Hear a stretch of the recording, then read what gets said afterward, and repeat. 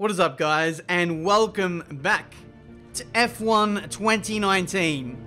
It's been a hot minute, hasn't it? I think it's literally been about 2 weeks since I've uploaded a video on this game, and for that I sincerely apologize. I have fallen in love very much with Gran Turismo Sport and also Toka Race Driver 3. Hopefully you guys are enjoying both of those series.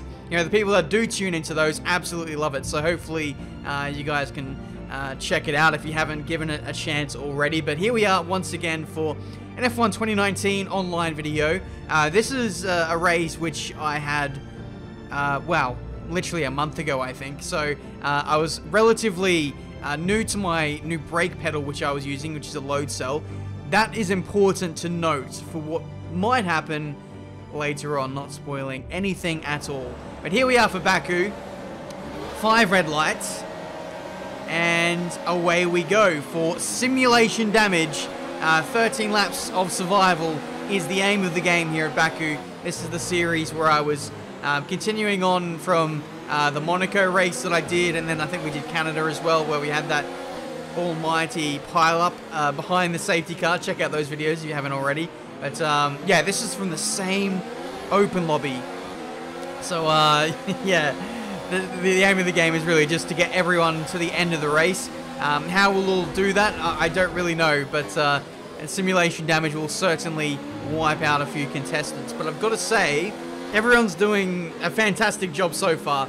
We've only lost one driver around Baku, where you can see the walls are absolutely everywhere. There's nowhere to hide when it comes to the barriers and also the other lunatics that you share the racetrack with. We've lost another driver. Jimmy Allen is out of here. We might lose a couple more here as we head into the castle section for the first time. Following very, very gingerly. Oh, we do have a pile-up up here. I've got to stop because ghosting is also off. So for the first time, I think, in Formula 1 game history, we have a legitimate pile-up at the castle section. And I honestly, I can't tell who's still in the race and who's not. Some of these cars that are actually destroyed are still going to be there until they disappear eventually once they retire. That guy is enjoying a nice mounting. But we get through the carnage just about as that AI turned across us. But I have a feeling we'll need to make a pit stop in this race to change the front wing. We did get a little bit of damage in that, unfortunately. Looks like we've got another incident up here between the two Red Bulls. Oh! Nearly got wiped out there. Down to 15 runners. That was a big, big shunt on the first lap of the castle section. You know, I've got to say, like, when you have ghosting on, that kind of ruins it, to be honest, because everyone can just go through, and that was literal carnage, like World War III at the castle section. You love to see it. With that said, we're now up in a P8, just making the most of everyone's misfortune, I suppose. We do have a little bit of damage, which is holding us back a little bit, but we can still press on. We can get to a point where we can make a pit stop in the next couple of laps and then change onto a new set of tires. We will probably have to move that pit stop forward now. Now that I've lost the rest of my front wing. So like I said, I was still getting used to my brake pedal, and yeah, I think this is maybe my second day on F1 with the new load cell pedal, so I was still getting used to it, and yeah, my lack of, I don't know, muscle memory really caught me out there and we lost our wing. But we're going to move on. We're going to charge towards the front of the field and hopefully win this. What happened? Let me know you're okay. Oh. I am stupid. I am stupid. I turn everything off.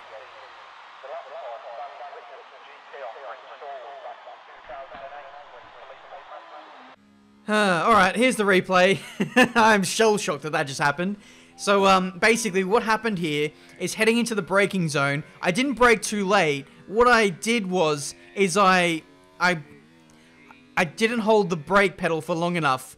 With my load cell pedal, it's all based on weight and pressure, and I just eased off my foot, or the weight, off of my brake pedal that little bit too early, and, yeah, we just went in there with too much speed. It's very easy to do. It's very, very fine margins at the castle section at turn 8, and that Toro Rosso was gone in worse than what I have. So we're down to 13 runners in this race. Honestly, I didn't think that I would be the one to crash on my own, but here we are. Alright, let's, I kind of want to follow on board for the rest of this race, and I'll just show you the highlights of what happened for the rest of this, because there are still a lot more people who kind of blow up for the rest of this race. So we're going to follow on board with Rhythms F1, who is a fellow F1 YouTuber. You should go check him out. Makes some pretty good videos. He is on the charge up against Nexus Aspect, and he moves himself up into P5. Or does he? No, he gets the Nico Rosberg treatment in turn 1. And, well, that's the end of his charge towards the front. We've got this Racing Point who attempted to go in the pit lane 20 seconds ago. Spun around and then got teleported back onto the circuit. And so now he's having to do an entire lap with a puncture and no front wing with sim damage. So I really do feel for this poor soul. That's not going to do the geometry of the car too well, but that is going to be a very ginger lap to return to the pit lane. Rhythms is overshot at turn 3, so it's all kicking off here at Azerbaijan. I'm kind of glad now that I crashed, because I now get to see all of the carnage that unfolds. You can see our good friend Fanatec again does a reverse entry into a barrier. This time the barrier wins that arm wrestle, and we're now left with 7 drivers to contest the victory of this iconic Survive Baku Grand Prix.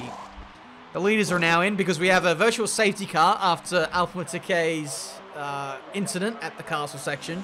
So kind of gave people a free pit stop, but we're heading towards the back end of the race now, and I actually scripted some rain to come down for the back end of this race as one final twist to catch out some of these drivers, to really, you know, shave off the population in this race. We're now down to five runners. I think the rain will probably force people onto intermediates. It might come in an awkward phase where some people might opt to stay out on the dries if they really want to risk that track position. But Baku, ooh, 4 runners left. Baku is a place where it's very easy to overtake, so track position really doesn't mean much here. If anything, you want to be the car behind because of the slipstream. That's how potent it is. But anyway, we have the race leader in. Gucci is in for his intermediate tyres. We've got Glock in the Ferrari about 20 seconds back. Is that Glock? It could be. We've got the right conditions for that. He stays out on slick tyres, so maybe it is Timo Glock. Oh wait, no, he's in. Okay, thanks game for tricking me. Right, Glock is in for intermediate tyres.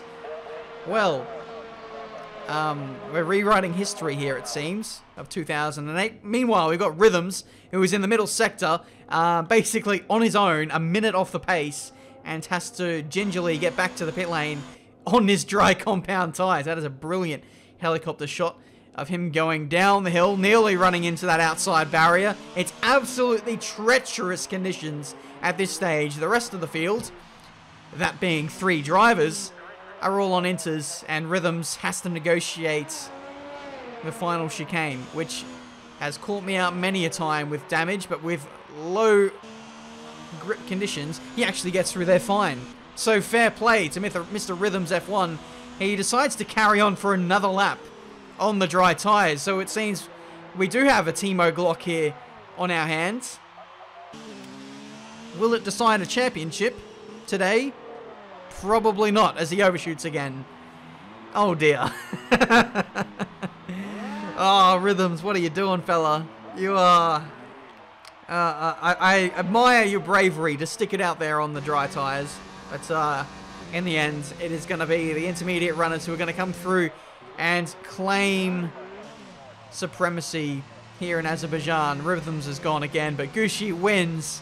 Survive Baku. In the end, it's going to be 4 drivers who have survived the conditions, and 3 drivers who have survived the conditions, survived the damage, and survived the other lunatics on their way to claiming glory at this racetrack.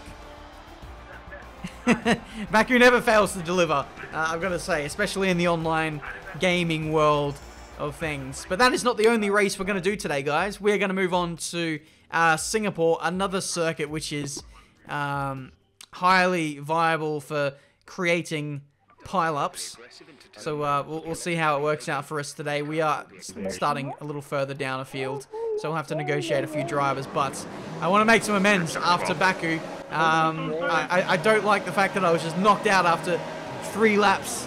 I have to bounce back with a vengeance. And you guys have to see me race on the F1 game again. It's been too long. But anyway, turn 1. Pretty safe for us. We were pretty much on our own here in the midfield.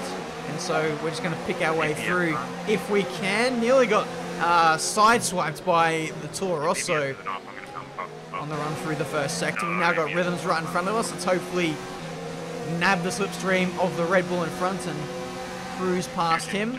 We could even get a double overtake here if we were game enough, but no. With simulation damage, to be honest, it's not really worth the risk just to get the position. It's a long race, 15 laps. Singapore is one of the longest Grand Prix on the calendar as my Elgato decides to poop itself. But we're fine. Rhythms gets us back. So yeah, even though we're actually falling down the order now, I've still got confidence that we can fight our way back through the field. Because a safety car could just about any moment be right around the corner. As we negotiate a bit of an incident here in Sector 3. We get past Rhythms again. The weather as well for this race has been scripted once again. So doing my best Arab impression today. We're going from dry conditions to full wet conditions by race end. So we should possibly see 2 pit stops. Depending on people's reluctancy to switch to full wets from intermediates. Whether people go from dries to wets or go dries, inters, then wets. I don't really know how it's all going to play out. But there is still a lot that is yet to unfold in this Singapore Grand Prix. We now run in P6. Not the fastest up of the race, but we'll keep chipping away at that if we can. We are on the right tyre though, the medium, to get to a point where maybe the rain will start to fall. So those who started on softs, unlucky, but you're probably going to have to make a pit stop at some stage. You've now got Flying Jibbo right in front of us. He's got some front wing damage, and we fly past him. No, we don't. He's still there. Into the top 5. Thank you very much. I don't think I've got any penalties at this stage. We've got strict corner cutting rules on as well, so that also can catch people out. So again, the race may not be decided on track. It could well be decided in the steward's room with a whole shed load of time penalties added on to those who are not respectful of the track limits. But now it's pit stop time. We've actually survived past the lap 3 point in a race, which I'm very happy about. We're going on to the intermediate tyres, and how long it'll be before we switch on to wets? Probably not long, but I thought I'd be on the aggressive side of switching to the intermediate tyres. DRS hasn't been disabled just yet, but it's a long lap at Singapore, so you don't really want to get caught out on the wrong tyre, and judging by the DRS getting disabled right now, you would say that we probably made the right call there, so very, very happy with that. So hopefully we can charge towards the leaders as we absolutely bottle the middle sector. So my race is now down the track. No, it's not! We're back in the game, baby! That's a game changer right there, boys. Keep it positive to avoid a penalty. We're back in it, boys. We are back in it indeed. Wow! My mistake has turned into me saving my own race. Inters seem like the fastest tyre for now. I can't believe that. We're back in the game now. We could... Oh, there's so many things we could do. We could pit for wets right now as I bang my knee on the table.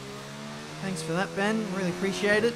But we're racing the Mercedes as he exits the pit lane. We need to get in front of him because he's a slow AI car. And we do. On the podium now. We could see the rain getting worse in around 5 minutes. Heavy rain on its way. Inters look like the best tyre for now. But judging by the forecast, I don't know. I feel like it might not be viable going to the wet tyres. I feel like in many scenarios, pitting for wets, I don't know, even in wet conditions, the Inters are still a good tyre. And, you know, those conditions are still a good 5 minutes away. So you could struggle it out now on wets and probably not even get the track position back. This is my chance to stand on the podium with Fed. Come on, boys. So, I don't know. If it is diabolical, I'll pit when it's actually adequate for wets. But right now, I'm happy with intermediate tyres. It might just be the best way to win this race is just to stay out on the intermediate tyres on a wet track. Because, yeah, even if we do catch up to the leaders again on wet tyres, there's no guarantee we could overtake them. So I just feel like this is the best way forward. Okay, let's get ready to go racing Let's go, boys. Safety car in this lap. When the field accelerates, remember, there is no overtaking until the green flags. Safety car in this lap. Everyone's about to witness World War III in this F1 lobby. Mate, did you not see the last race? We already had World War III at the castle section. This is now going to be World War IV, as we have Singapore in heavy rain conditions, a lot of drivers on inters. Is there anyone at the back on wet tyres about to steal this race? I bloody hope not. Away we go for the restart of the Singapore Grand Prix, and already we are under pressure into turn 1. We do weather that storm. No pun intended. It's even storming today here in the UK. Took a step outside and nearly got blown into Africa. So that was fun. Anyway, back to the virtual world, and we are chasing down IRL Neon to the victory of the Singapore Grand Prix. Let's hopefully do this. He seems to be pretty competent in terms of pace, so this certainly won't be easy. And it won't be easy to get the overtake done anyway. We're running with a high downforce setup, I think 7-10 wings, so we're not going to be overly potent on the straights. We're going to have to get this done in the corners, which is always very tricky, but I don't know, hopefully the extra downforce can give us the confidence we need in the rain. So we'll see how it all unfolds for us. The heavy rain still hasn't really hit yet. It's going to hit in about a minute or two. So keep an eye out for that. Already struggling through the final corner. A bit of oversteer there. I am running with an aggressive, kind of dry setup. So hopefully it's not too bad for us as the weather progressively gets worse. But you can see here, it's just it's a bit of a stalemate at this stage. Can't really get any closer to IRL Neon. Oh, come on, no. And P3 has just blown up behind us, so that is very unfortunate. Goodbye to the Flying Jippo. This 3-horse race now turns into a 2-horse race. It is Ferrari v McLaren to find out the victory. It's been a long time since these two teams have duked it out for a win. That's on the gaming side, we can make it happen.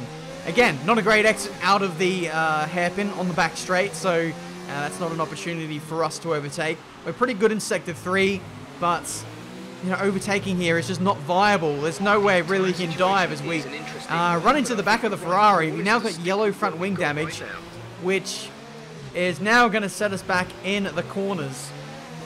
But you know, I've got to keep thinking positively. Like you can see, he's struggling ever more as the conditions worsen. So I'm hoping that he just continues to struggle more and more, and then we can have an opportunity. I've tried to fake him into pitting for wets. I'm not going to pit for wets at this stage, even if you know the track goes underwater. I'm still not pitting for wets. I want the track position here at Singapore. It means absolutely everything. Just over 2 laps to go in this race now. We have a 3-second time penalty.